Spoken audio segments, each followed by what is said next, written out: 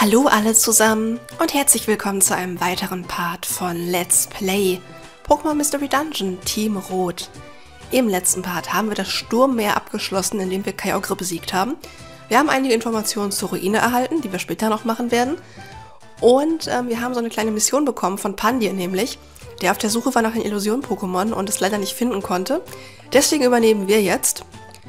Und unsere Informationen führen uns zum Dreifeld, beziehungsweise zu einem Teil des Dreifeldes, nämlich dem Feuerfeld. Sieht man jetzt auch sehr schön auf der Karte. Wir haben da Feuer, weiter unten ist Blitz und oben eben Nordwind. Finde ich total schön gemacht. Nein, ich wollte auf Ja drücken. Egal. So, gucken wir uns das nochmal an, weil es so schön war. Wird sowieso nicht gespeichert, von daher gesehen. Fun Fact, man braucht Surfer für diesen Dungeon, weil man ja übers Meer quasi drüber muss, um hier hinzukommen. Habe ich auch in meinem Inventar. Habe ich damals in der Solarhöhle gefunden. Dankeschön, Spiel. Als ich die Kaskade geholt habe. Da gibt es nämlich auch Surfer. Was liegt denn hier für eine VM Aeroass? Kann Absol Aeroass lernen? Und will ich ihm das überhaupt beibringen? Achso, warum Morabel übrigens keinen Surfer hat, liegt einfach daran, Eisstrahl, Surfer und Kaskade wollte ich ganz gerne behalten, weil die Kaskade brauche ich ja auch teilweise. Und ich wollte ihm jetzt nicht so viele AP wegnehmen, deswegen habe ich die Aquaknarr gelassen.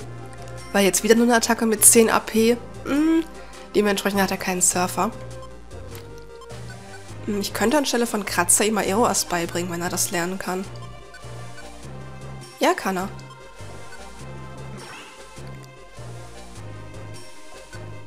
Warum nicht? Ja. Also Absol ist mittlerweile auch schon echt klasse, finde ich persönlich, von den Attacken her. Und er kann auch ziemlich gut austeilen. Und ja, das Feuerfeld macht seinem Namen, glaube ich, alle Ehre, wenn ich mich hier mal so umsehe. Hat so ein bisschen was von der Magmahöhle. Ja gut, versiegelt für den Rest der Ebene, damit kann ich leben. So. Ja, so sieht schon sehr toll aus. Und ich mag irgendwie die Idee auch sehr gerne, dass wir... Also ich sag mal so, sie wollten dieses Illusion-Pokémon einbauen. Ich werde jetzt noch nicht genau sagen, um was es sich da handelt. Ich denke, viele können sich es auch einfach denken oder wissen das, weil sie das Spiel kennen.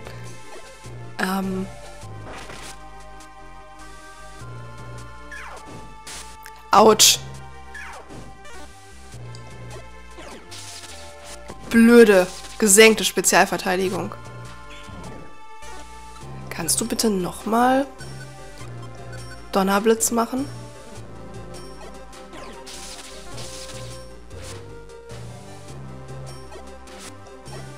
Los. Perfekt. Das tat weh. Möchte ich mal so anmerken. Ich bin fast tot und Pikachu brennt. Okay. Wir lassen das Geld jetzt einfach mal da liegen.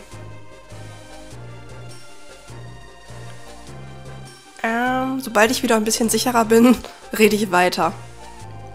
Belebersamen? Blendsamen. Fängt auch mit B an, hilft mir nur nicht so ganz so viel. Eine Treppe wäre echt ganz nett. Weil diese gesenkte Spezialverteidigung könnte mir das Genick brechen. Wenn da noch... Ihr habt gesehen, die Glut war natürlich nicht sonderlich effektiv.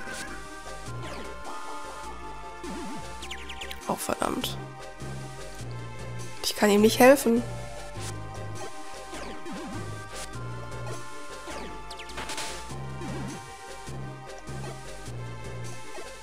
Ach, du kannst nicht angreifen. Nein. Nein, noch habe ich ein paar Wurf-Items. Also ich bin verwirrt. Absol kann nicht angreifen, Pikachu brennt. Verwirrung ist übrigens besonders schön... Jetzt lauf doch nicht weg. Wenn da Fallen im Raum sind und du immer auf die Falle drauf trittst, obwohl du das gar nicht möchtest. Na gut, dann müssen die beiden jetzt eben alleine klarkommen. Wenn sie meinen, sie müssten einfach vor mir weglaufen. Weil hier unten wird ja wohl die Treppe sein. Okay, Kamau kriege ich, glaube ich, noch hin. Doppelte Schwäche sei Dank. Okay. Die Verbrennung ist weg. Die gesenkte Spezialverteidigung ist weg. Viel besser. Was ich sagen wollte. Ich finde es sehr cool, dass sie das Illusion-Pokémon eingebaut haben, weil es ein, ja, sehr cooles Pokémon ist, wie ich finde. Ich stelle mich mal hier so hin und penne da unten eine Runde. Und ich finde auch generell, toll. Gott sei Dank hat Pikachu loyal, dementsprechend kann Pikachu durch uns durch angreifen. Das ist ganz praktisch. Nee, also ich finde das sehr schön mit dem Illusion-Pokémon, dass sie das eingebaut haben. Und ich mag auch die Story dahinter, also quasi, dass Pante dieses Pokémon unbedingt suchen möchte, aber einfach nicht findet und uns das quasi dann in die Hände legt. Also das finde ich ganz schön gemacht und irgendwie ganz süß mit Pandir auch. Da flog eine Schockwelle. Und, boah, die halten aber echt verdammt viel aus hier. Muss ich schon sagen. Und ich finde es aber auch sehr cool, dass wir jetzt nicht sofort zu diesem Illusion-Pokémon hinkommen, sondern dass wir quasi erst ein paar Hinweise sammeln müssen. Und da mag ich es ganz gerne, dass sie das Dreifeld gemacht haben. Sonnig. Meine Wasserattacken verlieren an Wirkung. Das finde ich nicht so nett. Prinzipiell mag ich die Pokémon, die uns hier erwarten, weil es doch ziemlich gut zu dem Illusion-Pokémon passt, wenn man so ein bisschen die Umstände kennt. Der Schaufler ist echt effektiv. Und ich finde es ganz cool, wie gesagt, dass wir da nicht sofort hinkommen. Meistens ist es ja wirklich so, oh, ein Glumanda, wie süß, kann ich hier eigentlich irgendwas anwerten? Wahrscheinlich nicht, ne? Nein. Nee, also ich finde es total cool, dass wir nicht sofort in den Dungeon können, weil meistens ist es ja echt so, du bekommst ein paar Hinweise und oh, das Sturmmeer ist jetzt offen und die Solarhöhle und dies und das und jenes. Autsch. Halbe Wand noch mit weggesprengt. Und so weiter. Also man kommt ja meistens immer sofort in den Dungeon rein. Und dann finde ich es ganz schön, dass wir jetzt mal so ein bisschen uns erstmal dahin arbeiten müssen mit dem Dreifeld. Und das Dreifeld selbst mag ich auch sehr gerne. Das sind ja, 3 Dungeons. Das tauschen wir dann mal aus. Die genutzte TM. Eben, die alle, ich weiß gar nicht, wie groß die sind, haben die, ich glaube 30 Ebenen hat jeder Dungeon, wenn ich mich recht erinnere. Also da haben wir einiges vor uns, aber wie gesagt, ich finde es sehr schön gemacht, dass wir uns das erst verdienen müssen, das Illusion-Pokémon zu treffen. Das finde ich ganz schön. So, ich habe auch auf jeden Fall heute geplant, das Feuerfeld zu machen. Beim nächsten Mal dann, ich glaube, das Donnerfeld ist dann das nächste. Und dann das Nordwindfeld. Heißt, wir haben jetzt jede Menge Action, die nächsten Parts. Und Bombenstimmung, das sag ich euch. Nicht nochmal drüber laufen. Autsch. Okay, das können wir jetzt aber auch noch eben fertig machen. Die Erfahrungspunkte will ich jetzt noch mitnehmen. So. Bisschen heilen. Das Problem ist, die Feuer-Pokémon können ja auch über die Lava laufen. Ah, ich glaube, das reicht erstmal. Das kann unter Umständen dann so ein bisschen gemein sein, wenn die sich anschleichen.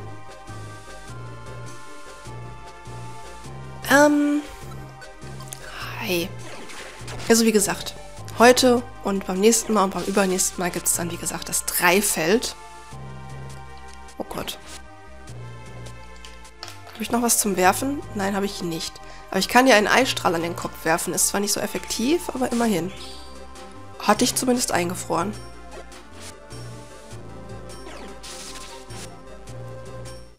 Und es reicht für ein Level-Up. Sehr schön. Wenn die Dungeons aber wirklich 30 Ebenen haben, und ich meine, sie hatten 30 Ebenen, dann macht doch keine Rauchwolke. Könnte das ziemlich lange dauern, die zu machen, aber mal gucken. Ich würde die ja prinzipiell schon gerne in einem Part machen, weil ich finde, das bietet sich einfach an. Weil bei 30 Ebenen so in der Mitte zu teilen ist immer schwierig, weil man meistens so mindestens 20 schafft in einem Part, wenn es nicht gerade komplett in die Hose geht. Und dann ist es ein bisschen schwierig bei 30 Ebenen. Dann schaffst du vielleicht, weiß ich nicht, 20, 25. Dann im nächsten Part machst du dann den Rest von dem Dungeon und fängst den nächsten Dungeon aber schon an. Und das ist dann irgendwie, ich weiß nicht, nichts Halbes und nichts Ganzes. Ich mag das nicht, wenn man mit einem Dungeon dann quasi, ja, noch nicht ganz fertig ist. Man macht im nächsten Part den Rest und noch einen anderen Dungeon. Ich weiß nicht. Ui, doppelter Ruckzuck-Hieb. Da hat Ruckzuck-Hieb-Action. Deswegen habe ich das eigentlich lieber, wenn ich die Dungeons wirklich in einem Part hier schaffe.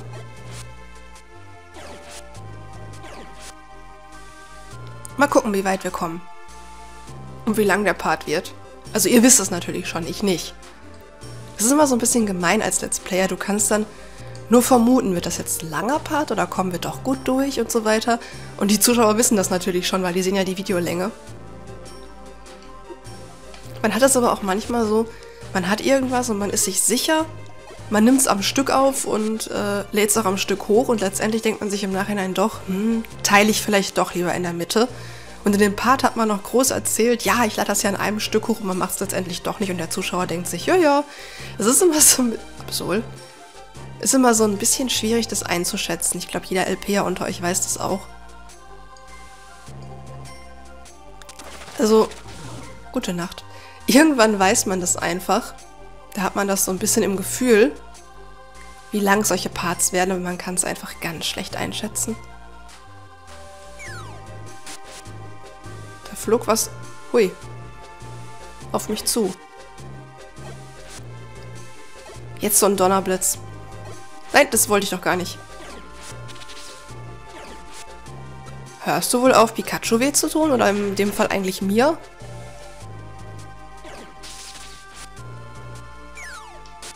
Jetzt fliegt denn da die ganze Zeit auf mich. Ich sollte mich doch nach oben drehen. Auf mich zu. Kurtel? Das macht man nicht. Flammenwurf. Nee, du. Ach, absolut kann auch durch mich durch. Ich dachte, Ruckzuck-Hieb durch ein Pokémon durch geht gar nicht. Nur mit der Fähigkeit loyal, aber es geht wohl doch auch so. Na gut, dann habe ich vorhin was Falsches erzählt. Da unten vielleicht? Ich habe keine Lust, jetzt wieder ganz zurückzulaufen. Aber vermutlich nicht. Nein. Geh weg. Dann müssen wir den ganzen Weg wieder zurücklaufen. Das ist doch schön.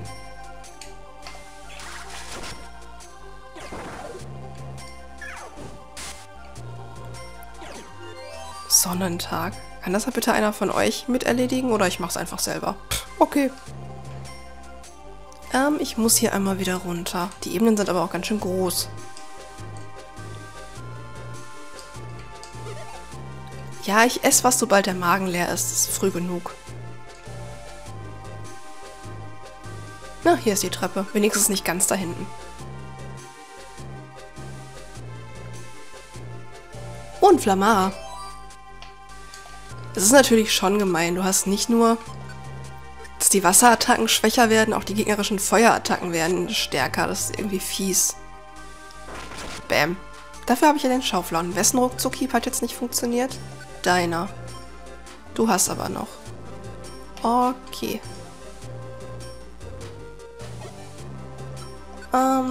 Schaufler. Du kommst jetzt ja sowieso auf mich zu.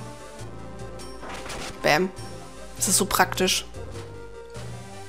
Annullierorb. Mit den ganzen Orbs kann ich sowieso nicht so viel anfangen. Also Fliehorb, klar, quasi als Fluchtseil. Für den Fall der Fälle, damit man seine Items nicht verliert im Dungeon. Dann doch lieber die Flucht ergreifen im Zweifelsfall. Oh, hier sind Dittos. Okay. Und Erstarrorb natürlich. Ich weiß gar nicht, Stopperorb, gibt es die hier auch schon? Oder nur in PMD 2?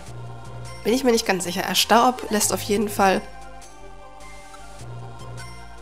alle Pokémon im Raum erstarren und Stopperorb alle auf der Ebene.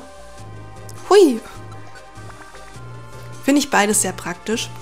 Gut, ansonsten so Sachen wie Sogorb, um die Items ranzuziehen. Oder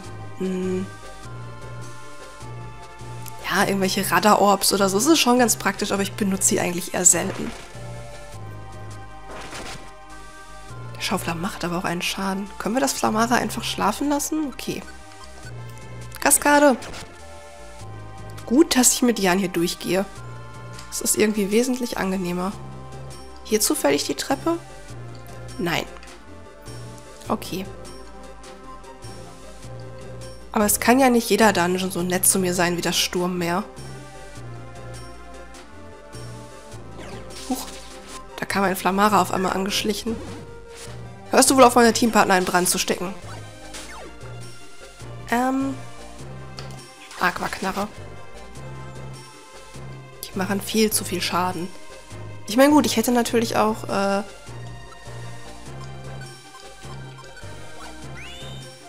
oben ist noch ein Item. Hätte natürlich auch vorher trainieren können, aber ich finde, so ein bisschen Spannung ist schon ganz schön.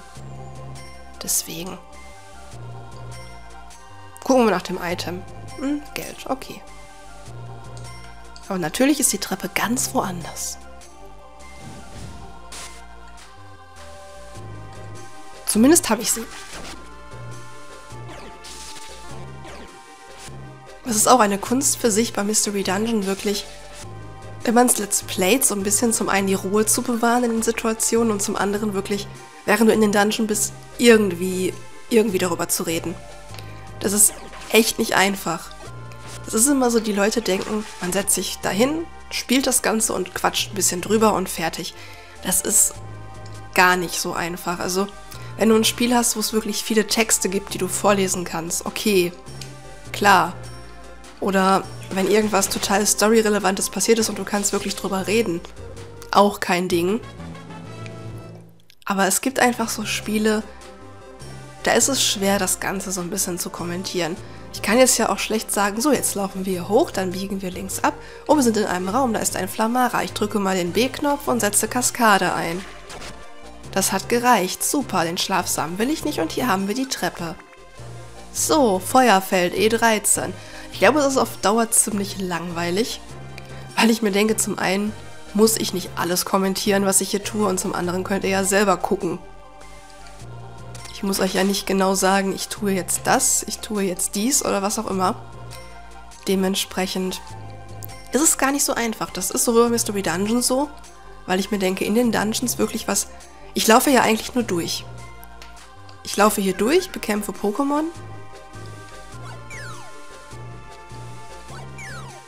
Hörst du wohl auf damit? Und jetzt ist das Galopper böse und läuft weg. Nee, also ich laufe hier durch, bekämpfe Pokémon und so weiter. Das ist ja jetzt nichts, wo ich jetzt spannungsgeladen davor sitze vom Monitor und mir denke, oh mein Gott, oh mein Gott, oh mein Gott. Also klar, gewisse Situationen und Kämpfe finde ich schon ganz spannend und ich würde es ja nicht spielen, wenn es keinen Spaß machen würde, aber wie gesagt, das ist vielleicht nicht so das Spiel, wo ich mega gefesselt vorm Monitor sitze. Nehmen wir erstmal dich. 34. Das reicht schon fast zum Entwickeln. Dementsprechend muss man ja irgendwie so ein bisschen das Ganze spannend gestalten. Ich kann mir vorstellen, so würde ich es wahrscheinlich machen, dass PMD auch so ein Spiel ist, wo man wirklich in den storyrelevanten Passagen, wo dann Text ist und so weiter, dass man da wirklich zuguckt. Was tust du da unten? Achso, ich kann ja keine Aquaknarre einsetzen. Eisstrahl? Huch, es hatte irgendein Item. Und in den anderen Situationen würde ich persönlich, glaube ich, einfach irgendwie was anderes offen haben. Mit irgendwem schreiben oder was weiß ich und das im Hintergrund laufen lassen, einfach um demjenigen zuzuhören. Also das würde ich wahrscheinlich so machen. Na toll. Kann das mal endlich treffen? Dann eben Schaufler. Besser. Und es ist nicht so einfach, darüber zu reden dann wirklich. Hey, das ist gemein, einfach wegzulaufen. Dann halt nicht. Es ist nicht so einfach, wie man denkt. Es ist nicht einfach, ich setze mich davor und rede einfach über Gott und die Welt und dann interessiert das schon irgendwen. Also, man macht sich da schon teilweise vorher Gedanken, ich zumindest. Wenn ich weiß, ich gehe in so einen Dungeon, wo ich lange drin bin, dann überlege ich mir halt schon vorher, brauchst du vielleicht irgendwas, über das du reden kannst? Oder guckst du einfach, was dir gerade so einfällt? Und ich denke, auch dieses, ich sag mal irgendwo, diese Fähigkeit, an jeder Stelle vom Spiel einfach irgendwas sagen zu können. Ich glaube, das ist was man mit der Zeit auch wirklich lernt. Also, oh, ein Apfel. Ich weiß nicht, ich denke mir, das ist auch was man... Natürlich. Und natürlich lauft ihr in komplett andere Richtung. Ich glaube, Pikachu geht jetzt drauf. Yep. Ich meine, ich hatte noch einen Belebersamen, aber trotzdem. Hätte nicht sein müssen. Nee, ich glaube einfach, das ist was man mit der Zeit lernt, was man auch immer weiter verbessert. Nee. Und es ist alles andere als leicht. Weder in Mystery Dungeon noch in anderen Spielen. Ich finde es vor allen Dingen in Jump and Runs immer recht schwer, wenn man sich da wirklich konzentrieren muss.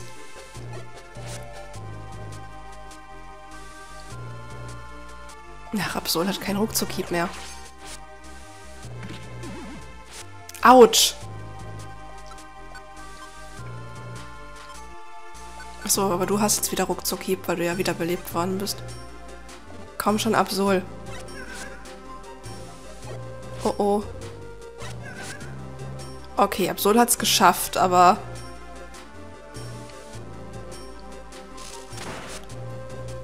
Jetzt so ein Appell, ob was meine Leute wieder zu mir holt.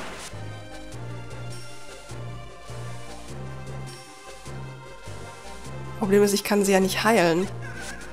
Na gut, jetzt geht Absolut drauf. Na gut, dann ohne Absolut durch den Rest des Dungeons. Oder?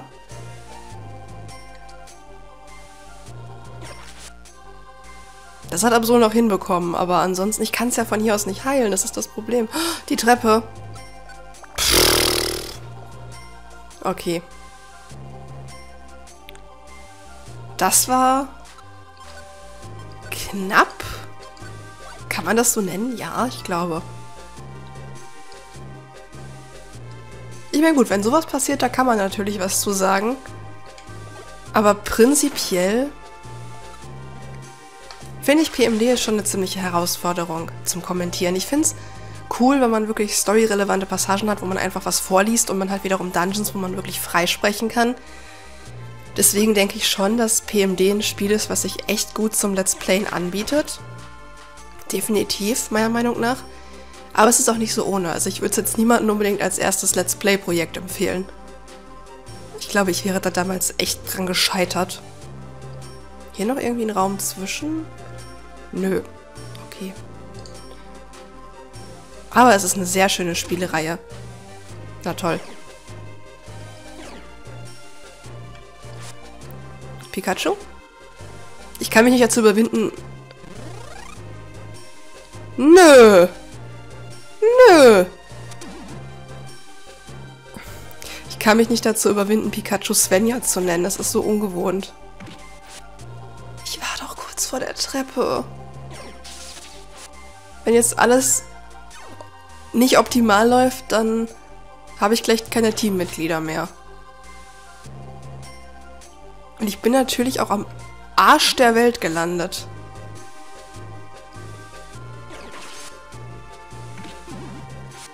Ah, ich glaube, ich habe gleich keine Teammitglieder mehr. Definitiv nicht.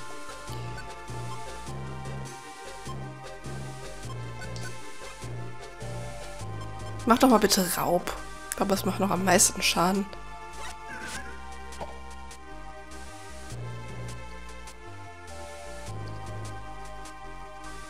Oh Gott.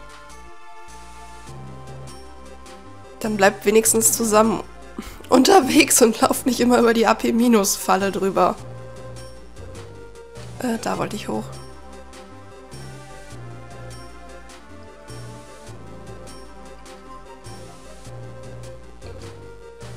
Okay. Es ist mir sowas von egal. Wer auch immer diese ganzen Fallen hier positioniert hat, gehört geschlagen. Bäh.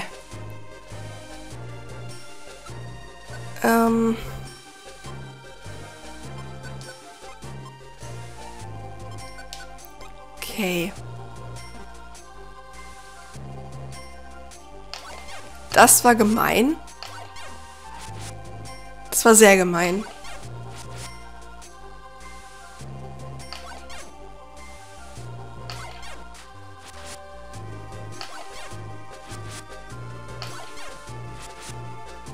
So praktisch. Okay, nehmen wir erstmal den Weg hier.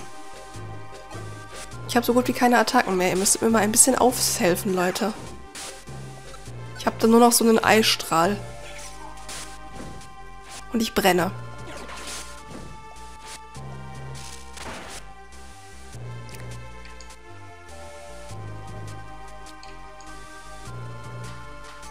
Wenigstens brenne ich nicht alleine vor mich hin.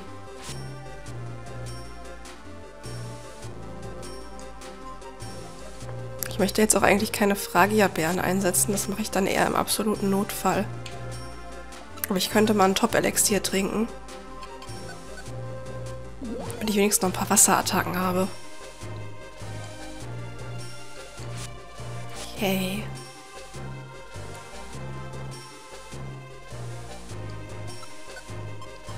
Schaufler! Du kannst dich ja mit deinem Gähner. Oh, 300 Schaden. Nicht schlecht. Oh. Das tut... Ja, das tut ziemlich weh.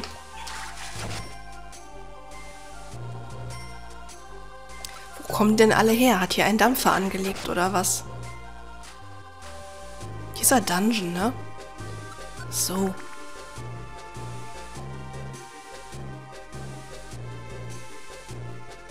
Oh, das ist gleich die nächste Treppe. Das ist aber nett. Leute, lasst das Cargo in Ruhe. Wir gehen weiter.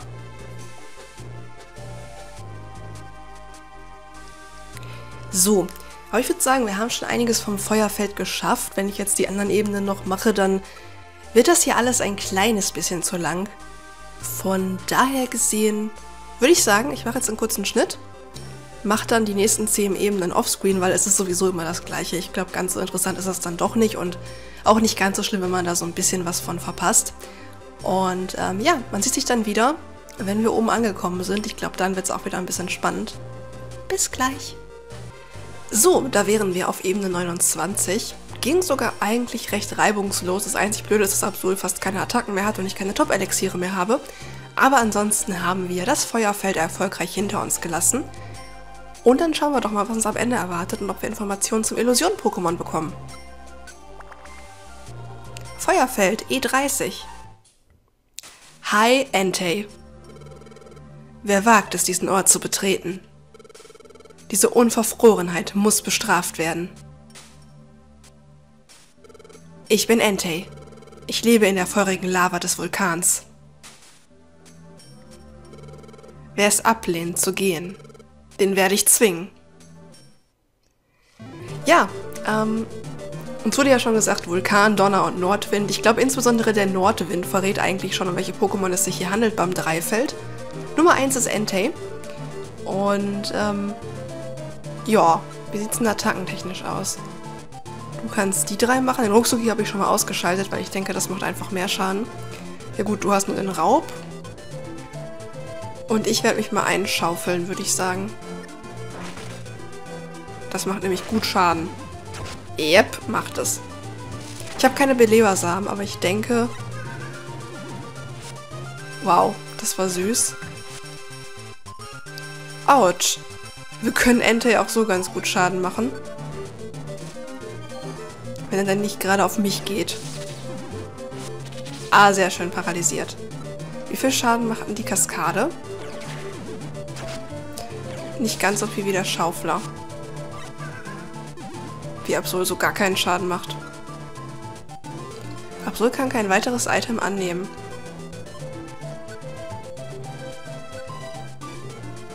Achso, das kann ich ihm gar nicht wegnehmen. Schade, mich hätte interessiert, was Entei für ein Item hat. Wir schaufeln uns wieder ein, würde ich sagen. Das macht nämlich verdammt viel Schaden.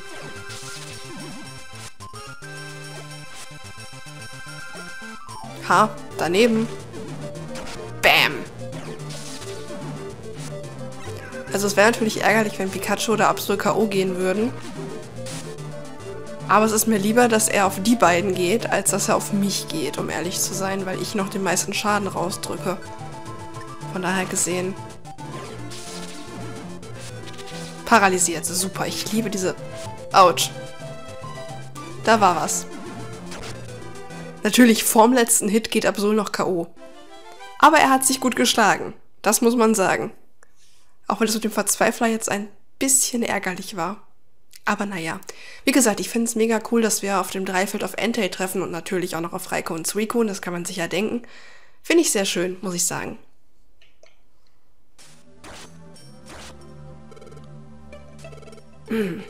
Ich habe... Du, was willst du? Was? Das ist die Klarfeder.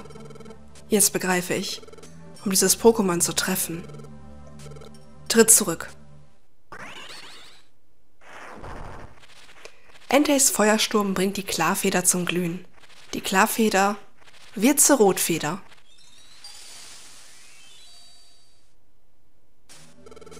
Nimm dies und zieh nach Westen.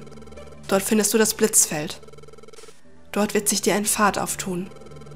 Geh jetzt, geh zum Blitzfeld. So, wir erhalten die Rotfeder. Und das Blitzfeld steht offen. Perfekt. Nein, ich möchte nicht speichern. Gott sei Dank müssen wir die nicht an einem Stück machen. Das fände ich ziemlich anstrengend. Gut, da waren wir heute doch ziemlich erfolgreich. Ich hoffe, es stört niemanden, dass ich in der Mitte so ein kleines bisschen was rausgeschnitten habe. Aber wie gesagt, der Dungeon war zu lang für einen Part und irgendwie von der Länge her für 2 Parts war es auch irgendwie doof.